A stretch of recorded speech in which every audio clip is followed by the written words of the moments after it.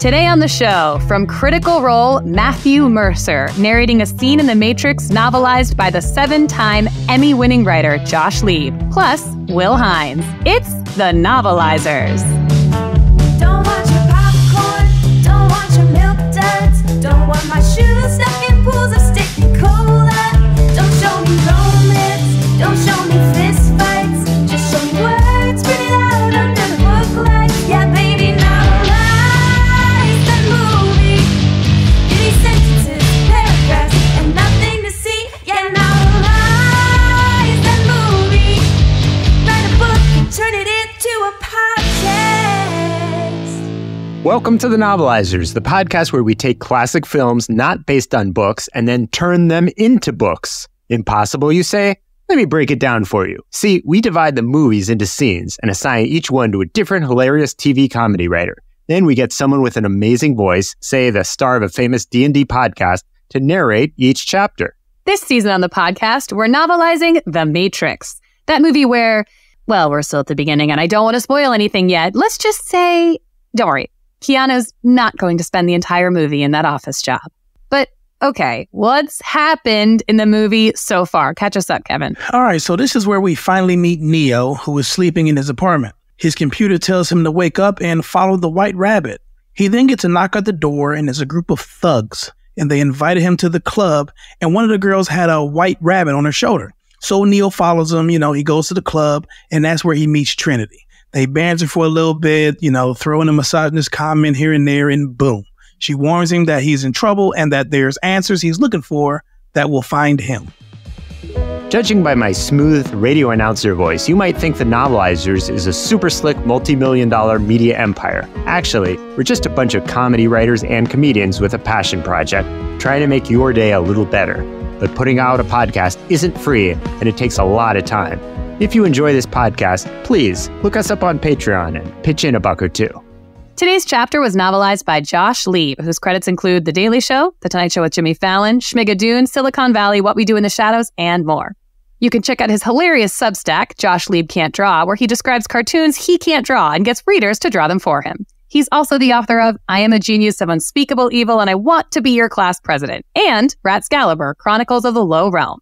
And it was narrated by Matthew Mercer, his amazingly popular and super fucking funny Critical Role podcast and media empire. You've also heard his voice in some of the world's most popular video games like Fallout 4 and Final Fantasy VII. Matthew Mercer, novelize us. Chapter 3, A Glitch in the Matrix. Novelized by Josh Lieb, narrated by Matthew Mercer. Clang, clang, clang, clang. Anderson rolled over in bed and looked at the clock. 9:18. It was still today. Shit.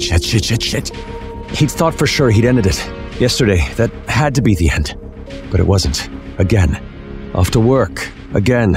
His boss's office. Again. You have a problem with authority, Mr. Anderson. His boss was warning him that he was this close to getting fired. Anderson zoned out. He'd heard it all before, obviously. He looked at his boss, tried to appear respectful, deferential. He thought about all the other days he'd spent with his boss, Patrick. About all the different paths he'd tried. The days when he'd convinced Patrick to leave the office with him before the agents arrived. He didn't tell Patrick that part. Just for a quick drink, a walk in the park, a discreet meeting in a midtown hotel room. So many midtown hotel rooms. He thought about the one time he'd convinced Patrick to leave his wife for him. Anderson had been sure that was the answer, the happy ending. But it had ended with him standing on Patrick's Long Island lawn at midnight, with Patrick's wife screaming and crying at him, and the screaming and crying merging into the clang, clang, clang, clang of the alarm, and Anderson rolling over in bed and the clock reading 9:18, and chit. Patrick was still talking. Anderson could remember the way Patrick's belly smelled, the mole under his left armpit, the way he giggled when he climaxed. The memories made Anderson feel cold inside. Anderson knew Patrick didn't remember anything. Squee, squee, squee. The window cleaner was hard at work, like always. Anderson tried not to think about him, about Lars, about the days he'd convinced Lars to leave the office with him, about the midtown hotel rooms. Lars wasn't like Patrick. Lars had been special. Lars had hurt. A thought. What if he convinced Patrick and Lars to leave the office with him? What if he set them up? Maybe a little champagne, some light brunch? And then he shook it off. He tried that before, days and days ago. It hadn't worked. Patrick's aftershave had clashed with the ammonia in Lars's window cleaning solution, creating a toxic cloud that had destroyed one of Manhattan's oldest midtown hotels. Anderson had succumbed to the cloud, woken up in the clang, clang, clang, just like always. He was in his cubicle now. Nothing had happened yet. This was always the best time of his day. And then Boris arrived with the package. "Thomas Anderson?" asked Boris like it was nothing. Like he, Anderson, meant nothing to him. Because Anderson didn't mean anything to Boris. Not today. "Yeah, that's me," said Anderson. Like Boris meant nothing. Like Boris meant nothing. The thought was insane. The thought was maddening. Anderson pushed it away and ripped open the envelope. There was the phone. It pinged. He answered it. "Hello?" he asked, just like always. "Hello, Neo. Do you know who this is?" asked the man with the deep voice. "Morpheus," asked Anderson. That usually worked best. He had to act surprised here. Mystified, scared. Morpheus, or whoever it was, didn't like it when Anderson predicted what words he was going to say next. And he didn't like it when Anderson explained that he was stuck in a time loop, doomed to repeat the same mundane day over and over again. And Morpheus really didn't like it when Anderson suggested a discreet meeting at a midtown hotel room. Morpheus was kind of a dick about that, actually. But what was Anderson supposed to do? That had worked with Patrick and Lars and Boris. Oh, Boris. He only had so many moves. Morpheus told him to peek over his cubicle at the elevator bank so he could see the agents arriving. Anderson did so. There they were, just like always. So was Sharon. She was pointing in his direction as usual. Oh, good old Sharon. Anderson caught himself before he smirked at the memory. Go to a midtown hotel? On a workday, Sharon? Not likely. Sharon was old-fashioned. She insisted on getting married first, and of course that meant meeting Sharon's parents. Anderson remembered all the drives they'd taken to her family farm in Old Lyme, all the sincere conversations he'd had with Sharon's mom and dad about life, about the Yankees, about the advisability of letting their firstborn, best-loved child elope with a guy from the office, a guy she'd barely even talked to before today. The old man would twist his liver-spotted fingers on the ancient kitchen table as he considered Anderson's pitch. Mom would polish a spot with the edge of her apron, a spot that was already relentlessly clean. How many family dinners had this table seen? How much love, how much anguish. Anderson couldn't help loving these people. His name was Abel. She was just Mom. They were simple folk, potato farmers, and they were sincerely considering giving Anderson their blessing. But even on the occasions when they'd relent, when they'd waved misty-eyed at the departing couple as they drove to the nearest justice of the peace, Anderson's hell hadn't ended. He'd gone to sleep with his wife in his arms, and he'd woken up to clang, clang, clang at 9:18. Anderson stopped smiling. He remembered the time, the terrible time, the desperate time, that he'd invited Mom and Abel to meet him at a midtown hotel. That was the last time he'd gone home with Sharon, because he remembered that they'd said yes. So Sharon was a dead end, which meant he had nothing better to do than crawl to the cubicle across the aisle, like always, with Morpheus barking in his ear. Then he ran down the aisle to Patrick's office. Patrick wasn't there. Neither was Lars. Where did they go when the agent showed up? He usually didn't go that far in this timeline. Maybe they both had diarrhea or something. At the same time, he'd make sure to watch them tomorrow. He locked the door and stepped out the window. He tiptoed along the ledge toward the scaffolding. Whatever Morpheus wanted. He'd gone into autopilot. This was a pretty boring run. Sometimes he tried to lighten the mood when Morpheus called. Pretend Morpheus had called the wrong number. "Chico's Pizza, what can I get you, pal?" It was fun to make Morpheus hang up and call back. Morpheus got so frustrated. "Listen, you little bitch, I'm trying to save your life." Anderson would hang up squealing with laughter. Sometimes he pretended he didn't understand English. "No habla inglés, Señor Morfeo." Anderson's Spanish was terrible, but it was good enough for the joke. One time, he tried to convince Morpheus that he, Anderson, was Morpheus, and that Morpheus was Anderson. He started telling Morpheus to peek over the cubicle, to sneak across the aisle, all that stuff. Morpheus hated that. Whoever Morpheus was, he didn't have much of a sense of humor. He thought about the days, the many days when he'd just said screw it and skipped work. He'd bought winning lottery tickets just in case this was the time it ended. He'd gone to the horse track and won every race. He started taking piano lessons, each one the first. As far as his teacher knew, he was a concert-level pianist now. No one would ever hear him play. He reached around the corner to get to the scaffolding and dropped the phone. It fell, 1,000,000 feet? That's what it looked like. Well, that was new. Morpheus was always telling him whenever he let it go this far, to edge along the ledge to the scaffolding and to use that to climb to the roof. What Morpheus didn't tell Anderson was that edging along the window ledge, 1,000,000 feet in the air, was hard. Really freaking hard. Harder than learning piano or seducing his boss or pooping in the middle of the skating rink at Rockefeller Center, which he'd once done 5 days running just because. In his long life, and at this point Anderson could only roughly estimate how long his life had been, he'd only found one thing harder than walking along this ledge: getting his heart broken by Boris. Hard? Anderson laughed bitterly to himself. Shit, that had been easy. He knew he'd gone nuts before. He didn't like to remember those days. One time he'd installed a bomb on a bus, set it to go off if it went below 60. He'd robbed banks while wearing a Richard Nixon mask. He'd killed. God, how many men had he killed? Why did it matter? They were all alive again anyway. He looked down, 1,000,000 feet, or thereabouts. He thought about yesterday, the day he'd finally ended it. He thought, the day he'd mustered up the courage to jump. No, not courage. Desperation. In the end, he was only able to do it because he'd convinced himself that he might land on Boris. Or Lars. Lars would be good too. 5 seconds of freefall. 1 moment of pure, empty bliss. And then, clang, clang, clang. Screw it. He was going back inside. Whatever the agents had to offer couldn't be worse than this. Thanks, Matthew. Every episode, we interview someone who actually worked on the film, The Matrix. Kevin, who'd you talk to today? This week, I got to interview the amazing Will Hines. Cool. Let's hear it. Hey, everybody. This is Kevin Carter here, and I'm with Will Hines. He is the slime PA for the movie The Matrix. Will, how's it going today? Oh, so good. So good, Kevin. Thanks for having me. I want to let you know, you have a soothing voice. I was angry, you know what I'm saying, before we got on here, but now I'm calm.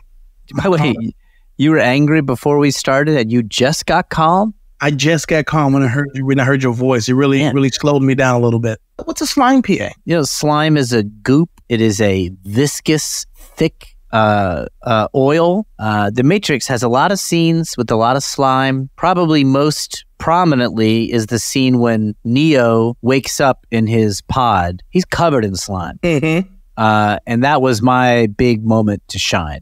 How did Keanu Reeves feel knowing that he had to be in all that slime? He didn't know it was going to happen. It was a surprise sliming. He thought it was just going to be a dry pod. We told him that it was going to be a bunch of comfy blankets and pillows. Mm-hmm. And then we just said, okay, shut your eyes. We're going to put the blankets and pillows around you. And he shut his eyes. And then I just dumped, 4 big Gatorade coolers worth of slime right onto him, caught him by surprise. And that helps him acting, because Neo is not expecting to wake up in slime. Exactly. So it helps if Keanu Reeves doesn't expect that he's gonna wake up in slime. So we dumped 3 or 4 big coolers of slime onto him and then shut the pod and locked him in there for, I'm going to say 7 hours. Wow. And we left the set and he's screaming. You just left the He's set. alone. He thinks it's over. He told me later he thought he was going to die. And I was like, that's good. And then we come in 7 hours later, get the cameras back in, come back from lunch, get Crafty set up, call action, open it up, boom. And that's the shot you see in the movie. Well, I will say it looked very real of him coming out of that, because I thought man, he really sold it well, knowing that he's almost dying. Well, actually, I guess he didn't sell it because he was actually dying. He is a great actor. And if he had to sell it, I think he probably would do a good job. But why make it hard for him where he has to act? Why not just trap him in a slime pod? I don't know if it was 7 hours. It might have been 6.5. Mm-hmm. And then so that when he wakes up, it's natural. He doesn't have to do anything. We see real confusion and fear on his face. Yeah, that's good. Because as you was talking, I was looking it up. How long can a human last in slime? And they said the limit was 6.5. 7 would have killed him. Was he angry? You guys left me. Yeah, he was. He quit The Matrix for a couple days until I had to go apologize. I had to go to his home in Malibu and just personally apologize. And to make it up to him, I locked myself in a slime pod in his house for 6.5 hours. So, turnabout is fair play. He could just kind of have his time lording over me in a slime pod, which I was, if it makes the star happy, I'm happy to do it. Yeah.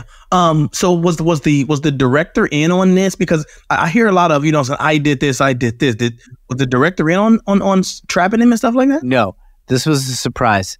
My plan was to trap Keanu in the slime pod, and the Wachowskis were not aware of the plan. So I also had them trapped in slime pods.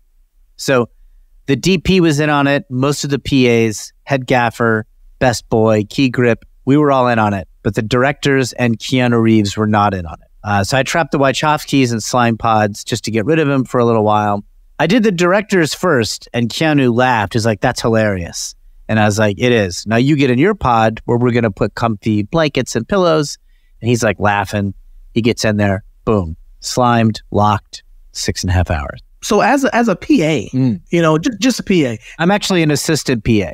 There's actually I'm an assistant PA to the art department. Okay, so for the listeners, we want to make sure that PA does means personal assistant, correct? Yes. So you were an assistant to a PA. The art department has a head PA. I was that guy's assistant, so I was a PAA really. Gotcha. So where do you get the moxie? Let's go with moxie.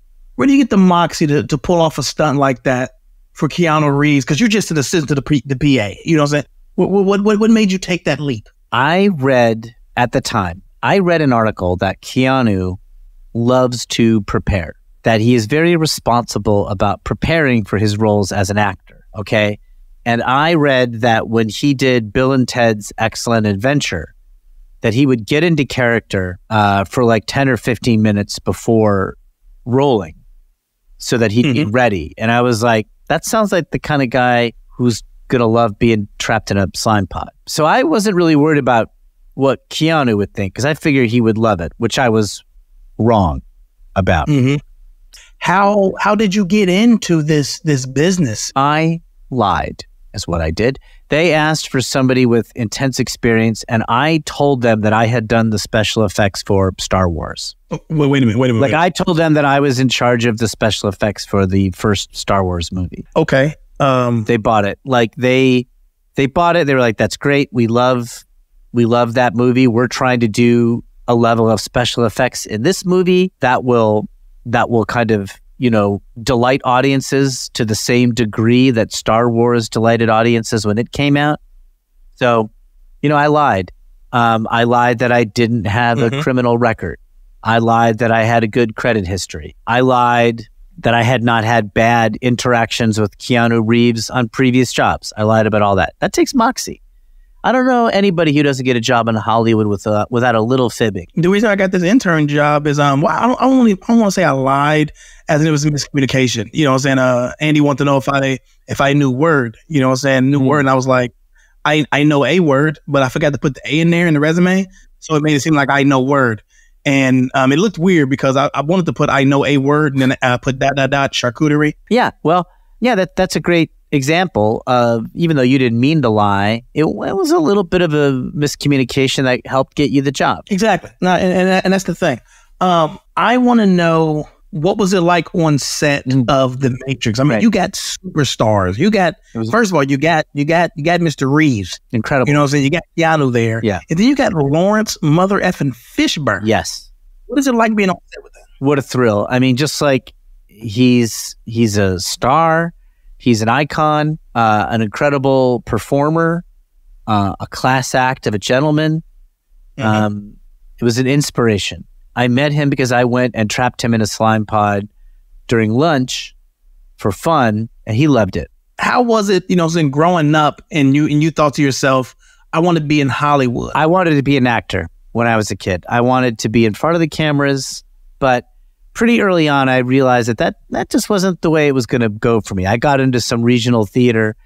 I just found myself drawn to props and set direction, and I wouldn't worry about my lines. I would just be like, hey, I think we could slime up the set here a little bit, and they'd be like, hey, that's not your department. And I was like, man, maybe it should be my department. Yeah. Do you have any goals of being more than just a assistant to the PA? Yes. I want to be in charge of an art department. I'm happy being the slime PAA. But I want to run the whole show. I want to be in charge of set decoration. I want to consult with the costumers over the vibe. I want to, I would love to be an art director for like a period movie, something where the art direction is really a huge part of it. Maybe like a Jane Austen type movie, or, just some kind of genre picture, like a Western or something like that, where, they're really wanting the look to be accurate and informed. Do you feel you have the talent and the capability to pull something like that off? Right now, no. Okay. Right now, I'm mostly slime oriented, but I'm great at learning as I go. For example, when The Matrix started, after the slime pod scene went so well, I started sliming everything. Every scene in The Matrix had to. The first take, I would kind of get in there for last looks when they're putting makeup on the actors right before the role. Just put a little slime. Get a little slime in there? Yeah. And then, it was pointed out to me that was not always serving the scene. That sometimes it did not make sense for these guys to look slimy. Although, I got a lot in there. If you watch The Matrix today, there's a lot of guys looking slimy. How do you feel knowing that nobody's really giving you credit for the creation of this slime, as opposed to you're just doing what everybody else is doing? There's no originality there. It's so frustrating because, nobody was talking slime on The Matrix before I got there. They were thinking dry, dry, dry. I'm the one who brought the idea of slime. There'd be no slime in The Matrix. It would have been a dry pod. It would have been Keanu just stretching his... The original art direction called for a bunch of bunk beds, that The Matrix was actually a series of bunk beds attached to a computer. And I was like, what about a slime pod? The slime, at some point, it kind of felt like kind of out of place. I just wasn't expecting I hear that. slime, You look back at your work, and I look at some of those scenes, and I'm like, could have used a little less slime here. I totally agree. But there's because it was like, I seen the slime, and then he dried off so fast. I was like, I don't know what's going on in this situation. Yeah, he dried off too fast. I don't know. But I don't know. More often than not, I think it's better to have too much slime than too little. Have you ever used slime outside of the work environment? And if so, where? I use it all the time. So I wear the slime as an outfit every day. It sort of looks like I'm walking around with just like a thick membrane on me, but I'm like, I'm snug as a bug. I feel like every time you walk out, you just look like you was just born. People should look like they were just born more. I think people don't look like that enough. And it shows innocence. It shows innocence in this world. And we live in such a cynical age that people were just willing to look innocent by putting slime on themselves so they look like they were just born. Man, what a nicer world this would be. I want to thank you for the interview, Mr. Will Hines. It's always great to hear from you. Of course. Everybody else, please enjoy the rest of the podcast. And that's our show for today. Join us next week for an amazing chapter novelized by Kelsey Abbott and narrated by Tom Sharpling. Stephen, unplug us from this matrix. Sure thing. Thanks to this week's guests, Matthew Mercer, Josh Lieb, and Will Hines. The Novelizers is produced by me, Stephen Levinson, with Graham Douglas, Kevin Carter, Christine Bowen, Dennis DeClaudio, Rob Kuttner, and Sucharis Bokil. Music by Cole Emhoff. Graphic design by Crystal Dennis. Theme song by Andrew Lynn, performed by Knots. Reprise, performed by Paige Beller. Special thanks to Chris Karwowski and WYSO Radio in Yellow Springs, Ohio. The Novelizers is a work of parody unauthorized by Warner Brothers. Follow The Novelizers on Instagram, Threads, Facebook, and TikTok, and please donate to our Patreon. Copyright 2024, Novelizers, LLC. There was a matrix made of computers. There was a guy who could dodge all the bullets. He lived in fluid, just like a fetus. But he was born again like baby Jesus. Novelize that movie, write a book, and also read it too.